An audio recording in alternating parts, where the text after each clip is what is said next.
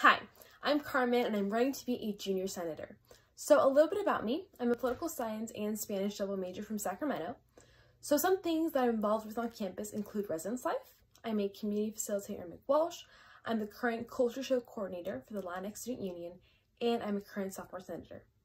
So I joined ASG late in the fall, and the transition has been really interesting. I really enjoy working with an organization that strives to make sure that student voices are heard and to improve student life on campus in general. So some projects I've been working on include making sure that the MCC has more control over their own budget.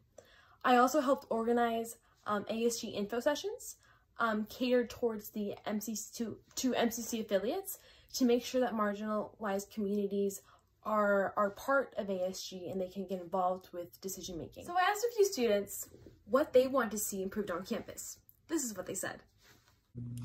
I want to see more discounted public transportation on campus. See an increased budget for events, projects, and the overall facility of the Multicultural Center. More transparency between administration, between faculty, and the students. It would be giving the MCC a bigger budget and giving them more freedom on how they want to spend that budget. I think it's really important to make sure that ASG is accessible to the students so that the concerns of the student body can be voiced to upper administration.